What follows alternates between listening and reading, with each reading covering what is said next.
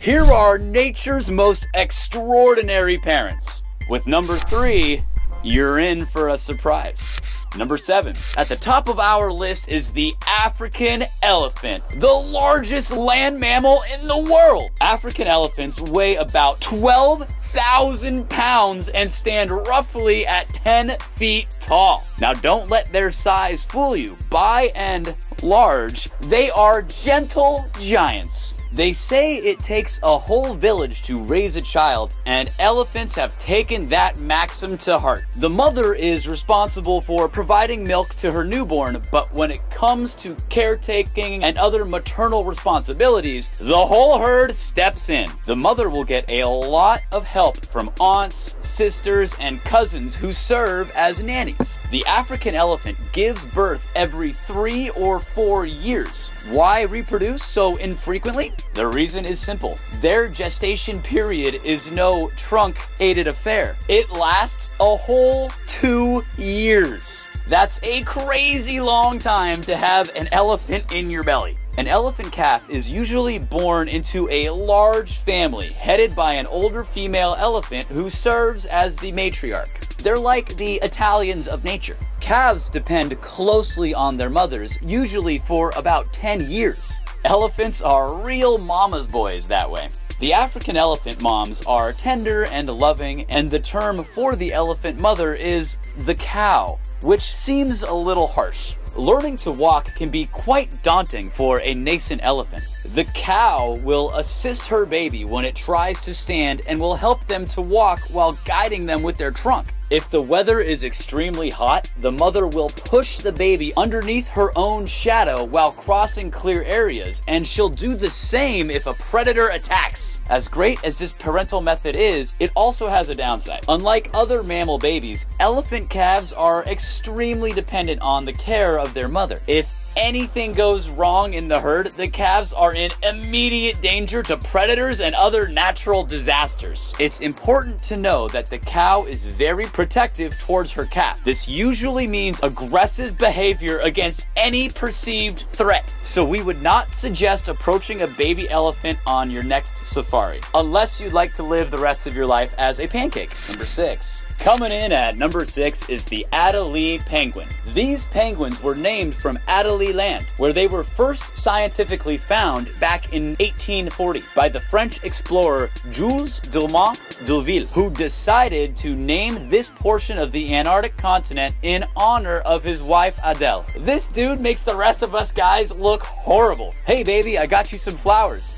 Oh yeah, well Jules got Adele a continent. These Adelie penguins have to breed and raise their babies in one of the coldest places on Earth, Antarctica. Before the baby penguins are born, the fathers make an extraordinary trip to the nesting area by walking approximately 3,000 miles in order to prepare their nests for their chosen partner. But the whole time, they get to listen to Morgan Freeman narrate, so the journey isn't all that bad. The male must pile stones high up from the ground so that the eggs won't freeze. Once the nest is ready, they will both take turns keeping the eggs warm, because if the egg goes unprotected for as little as 5 seconds, it will become an eggsicle. Once the eggs finally hatch, which usually takes about 35 days, the parents will take turns protecting their babies while the other goes searching for food for the family. After about 2 months, the chicks become independent and the parents can finally chill. Before we move on, be sure to subscribe. Hit the bell button to get notified of new videos, and we always appreciate a big thumbs up. For 5. The giant Pacific octopus, also known as the North Pacific giant octopus, is the largest octopus species in the world. They can lay as much as 100,000 eggs at a time. The mother guards the eggs once they are laid. She protects them against any fish with a caviar craving and constantly wafts currents of water over them to make sure they have a continual supply of oxygenated water. The mother octopus will carry and protect the eggs for 53 months. And once she's finally done, she dies. Octopi are one of the unfortunate species that die after they mate or give birth. The male octopus will either fertilize a female's eggs himself, or he will give the female his sperm to keep until her eggs are ready to be fertilized. After that task has been completed, the male octopus will die. If that was the end result for human intercourse, I think I'd just stick to the internet. The female also dies about 2 months after the eggs are hatched. If that's not enough, when mating, there is a risk that the females get so hungry that instead of banging, they eat their potential mating companion. And not like eating in a good way. They go full Hannibal Lecter on the male. But to be honest, that sounds better than some of my Tinder dates. It only takes about 2 or so octopi out of each clutch to survive and reproduce to keep an octopus population steady. We wish you the best of luck, little baby octopi. Your lives sound horrible. Number 4.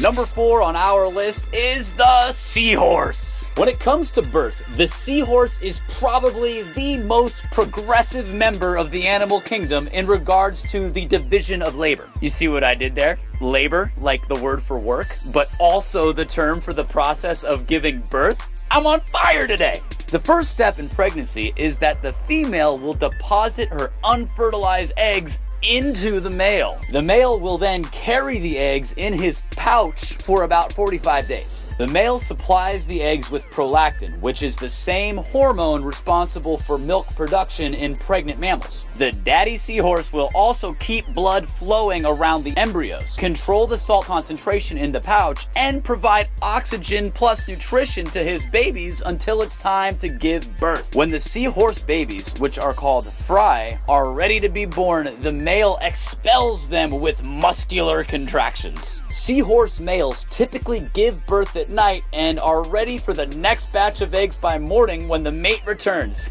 This guy's a machine! Like most of the fish species, seahorses don't nurture their babies after giving birth. Because of this, only 0.5% of infants survive to adulthood due to predators or sea temperature changes, since their bodies are extremely delicate. For seahorses, it's really a quantity over quality strategy. Number 3. The strawberry poison dart frog is a species indigenous to Central America. It gets its name because the native human population uses the frog's powerful skin toxins to lace arrowheads, which significantly aids in hunting. These creatures may be as small as a pea, but their parenting skills are titanic. After mating, the female lays 3 to 5 eggs on a leaf, then the dad makes sure the eggs stay moisturized daily by urinating on them. Yep, he pees on his babies. They're like the jungle version of R. Kelly,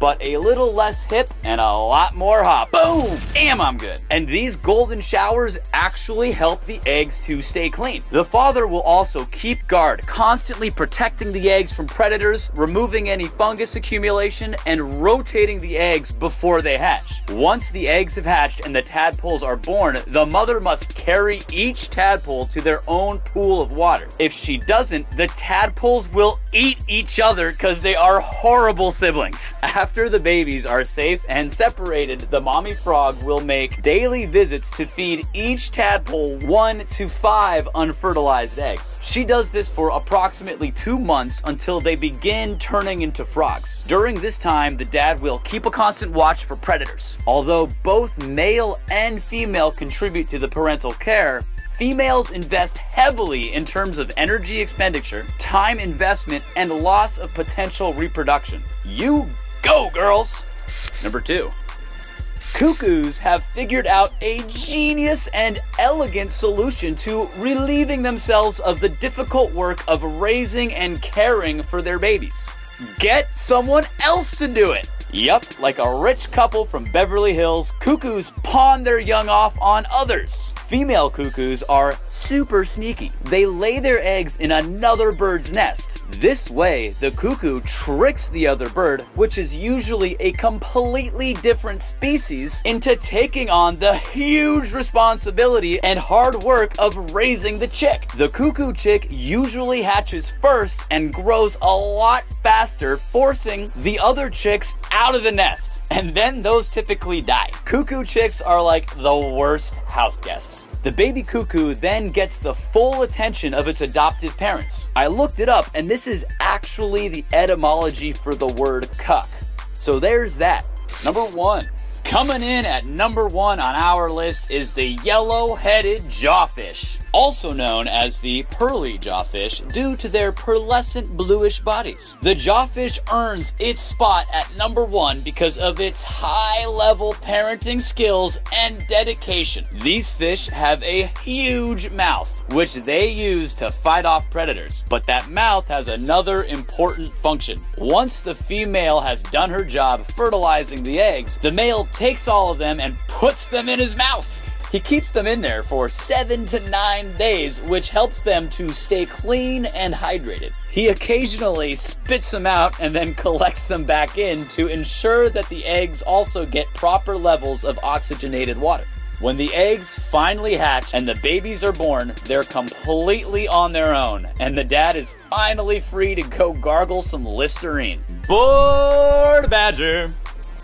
We really couldn't even begin to try to guess what the owner of the car in this picture was thinking when they parked their car. It isn't a nice car or anything that needed all of the extra spaces to ensure that the paint shop wouldn't get dinged up.